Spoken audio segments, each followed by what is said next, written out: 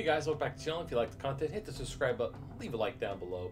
Today we're going to talk about all the confirmed changes so far that we know about the Creation Suite.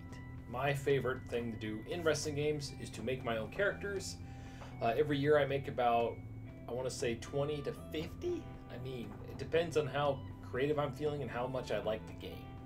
Alright, so let's get right into this. So based off of all the information we know so far, they're going to include create a referee.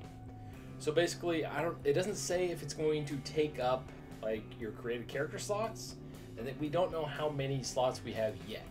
So in the last couple of games, it was 100. You get 100 character slots and 1,000 images that you can upload and use from community creations or from uploading it yourself. So we don't know if create a referee will take up those slots. What I hope is that create a referee has its own allocation of slots. So let's say, I mean, I doubt you're going to make more than 10 referees, right? So let's say you have however many slots for your normal wrestlers. So let's say it's 100 again. And then let's say you have an extra 10, 15 for referees. Again, I don't think people are going to make that many referees. So I feel like 10 is plenty, to me anyway. And now a new exciting feature is create a sign. Now that'll be super fun for those of us that actually create our own content. Like I make all original wrestlers. I download a couple, like maybe a different Ultimate Warrior or a Macho Man, stuff like that. But for the most part, I just create 50 original wrestlers almost in every game. They all have a backstory. It's kind of like my own fighting game that way. I love doing it. So this would allow me to come up with logos and designs for all of them for their personal signs. That to me sounds awesome. I can even use it for advertising just for my channel in the game. While I'm playing the game, I'll have my logo and stuff like that. I really hope that people don't abuse this, because I feel like they'll take the mode out. Oh, who am I kidding? Everybody's going to abuse this. There's going to be a rack on there. There's going to be some man stuff on there. There's going to be all sorts of stuff on there. You'll see. You'll see. Hopefully there's a way to detect that automatically. Since they're using AI this year, I'm gonna go on a limb and guess that they just have that figured out. Anyway, so create a sign is really cool. Can't wait to see that. And then it also goes on to say we have new creation parts. Now, back in the Ukes days, every game that would come out every single year, from 2K15 all the way up to 20, they hardly ever would add or do anything with the creation parts. It was always the same parts, and it's part of the reason why I fell off the franchise. I didn't really come back until, like I said in a previous video, 2K20, when they started adding in new creation parts, because it's like, oh cool, I can finally make something different. Because when you make 50 characters, you end up using the same parts again. In fact, Ukes took out a bunch of stuff. Like when 2K15 came out, they gutted the game. And it took, what, up till now, I'm going to say, to hopefully get all those parts back in, some new parts. I can't wait to see what the new parts are. That's my favorite thing. Stick around on this channel. Subscribe if you want a complete, super detailed, everything that's going to be in Creation Suite. I'm going to live stream when the game comes out. If you want to watch other modes, check out the other guys from off the top. But for me, I'm just going to be live streaming the Creation Suite all day that day. Alright, so then it goes on to say there is new parts and animations to design custom superstars. I'm curious what the animations are. Like, is that like a fighting stance? It doesn't really go into detail here, so we're bound to speculate.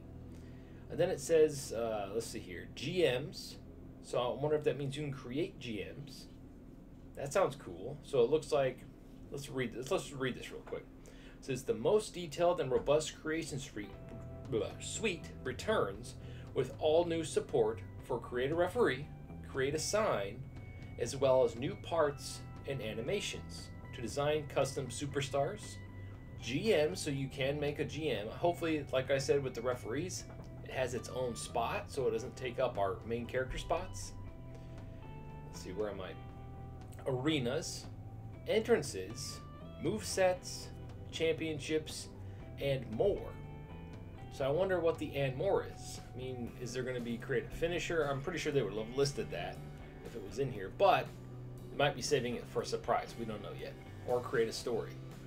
But it sounds like we're getting some new animations. I'm guessing the animations are going to be for the entrances. And then movesets, obviously they always give us new moves, even though there's like over 1,000 already. Championships, so on and so forth. So over on WrestleZone, they did an interview with Brian Williams and Lionel Jinx, the two main guys behind every 2K game the last couple of years. And the one thing I'm going to point out here that they mentioned in Create a Wrestler specifically, because that's what this video is based on, is to create a wrestler in Creation Suite, is that in old games when you're creating your wrestler, sometimes you'll hit O to go back and you'll be in the thick of creating your character and you accidentally hit back to the main menu without saving. That's actually happened to me a few times. In 2K20, I spent about 2.5 hours making my main Strider character because I went through every single option and the game crashed. So I was so mad because I had to go back through and redo everything. Luckily, I knew where everything was at. I knew what I wanted, so it didn't take very long because I went through everything. But the fact that I had to start completely over from scratch was annoying. So a cool little feature that they're adding this year is a quick save option. So if you're designing your wrestler and you get something perfect, there'll be a little icon while in the creation menu that says like save now. So it'll save your progress right there, like a quick save. And then when you're going on to the next section, because if you guys have created your wrestlers in these games, it's all broken up into sections. And some sections you could take a long time. Let's say you're working on that face, trying to get the face perfect. You're going to want to save your progress because sometimes you might not be able to get that perfect look again without using that face technology that you use on your phone, and then you import it, you place it over. It's a whole thing. Some people could figure it out real quick. I had trouble trying to figure that out. A buddy of mine helped me, but I usually just use the in-game face tweaker. That's how I make my faces. Sometimes I don't even touch the faces. I just put face paint on them because the face part, I just don't like having to mess with that. Anyway, so that's such a cool feature. I can't believe it took them this long to implement that. The fact that you can just do a little quick save, your progress is saved, so if anything happens, you can go right back to it. Or if you need to leave right away, you can go right back to it. I just think that's a cool feature, and like I said, I don't know why it was implemented earlier. Alright, so that's all we know so far. Stay tuned to the channel. Any Creation Suite stuff, I'm your guy. That's my favorite mode. Thank you for watching. What are some creation improvements that you would like to see added? Sound off in the comments below. Thank you for watching, and stay frosty.